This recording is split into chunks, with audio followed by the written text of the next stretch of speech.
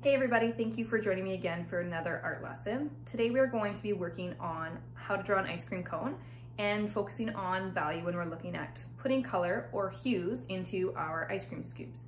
The reason I've picked this one is the weather is starting to finally get nice outside, and I know that I enjoy having ice cream as a little sweet treat. So this is what we're going to be creating today.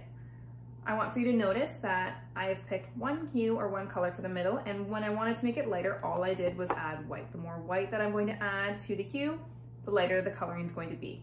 On the bottom, if I want it to be darker, all I did was add black. The more black that I add, the darker it's going to be, creating a shade, okay? This is just the value of the color or hue that I've put into the middle or picked. That is going to be your job today. If you have paint, fantastic time for you guys to try it out, experiment, and see the different values that you can make of one color. If you don't have paint, I'm going to show you how to draw and fill it in to show a value of one color using pencil, crayon on crayon. Okay, so paper, I want for you to get an eraser and a pencil, and I'll show you why that does come in handy today. Marker if you want to outline it. I like to outline all of my work. And then I want for you to pick one color that you're going to use to fill in ice cream scoops. Okay, so let's get started. Before we start our drawing today, I want to show you what this looks like on a color value scale if we were using paint. So I have picked one blue as my hue that I'm going to use, and I'm going to show you how adding a little bit of white to the color is going to lighten up the hue of blue that I've picked. And then on the other side, when I add more black, what happens is it darkens the shade, makes it a darker blue. So the more white that I add to the color, the lighter it is going to be when I compare it on the scale to the original blue hue. Okay, so you can already see that it is a little bit lighter. I will put it on the paper so that we can really check it out. Okay, so this one is the one that we added white. The middle one, nothing has been added. It is the same blue that I poured just directly out of my paint bottle. As you can tell on the scale, the original color is a little bit darker than the one that has white mixed into it. And now for the one that has black, I didn't add too much. I didn't want it to be too dark of a shade, but we'll add a little bit more just so that we can really notice a difference, hopefully, when we put it onto the paper. So again, the more black that I add, the darker the color is going to become in comparison to the original color, and especially to the color that has white added to it. Okay, so let's check it out.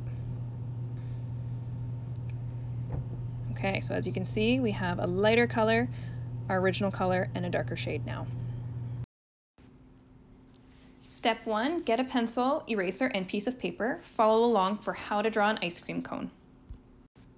Today you're going to start at the top of your page because we are going to be drawing the scoops of ice cream first. So you're going to go around, make a half circle, and when you have your half circle, I want for you to think about making wavy lines to make the bottom of the ice cream scoop. So you can also think of it like you are making a little bit of a cloud.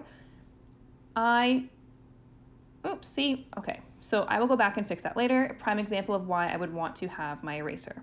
When I'm going to make my next scoops, I'm not drawing the full top piece because it would be hidden underneath my top scoop. So I just go through, draw 2 lines on the side.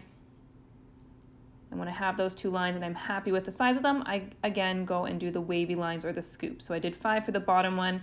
You can do more if you want or less, it's your choice. And then I just draw an upside down cone to make the ice cream cone. Okay, and just like that, we have created our ice cream cone for today.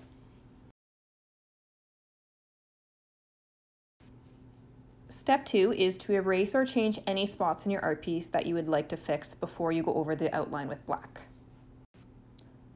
So at this point, I want for you to just quickly look over your ice cream cone and make sure that there are no lines that you want to adjust or change. Maybe make them look a little bit more curved, or fix the little clouds or wavy lines that you put at the bottom.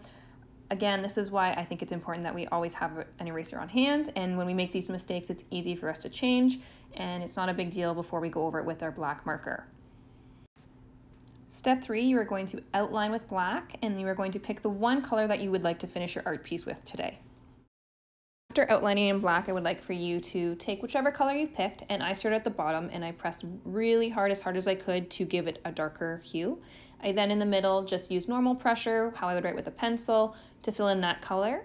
And at the top, to give it a lighter color as if I was putting more white into it, I just pressed very lightly as I filled in this ice cream scoop. Okay, so that shows the value of the color that I used today. For the background of your picture, you can either color in the background, add designs to the background, or you could try cutting out the ice cream cones and sticking it onto a different piece of paper. This piece of paper can be construction paper, it could be newspaper, or even wrapping paper if you have any of that at home to use.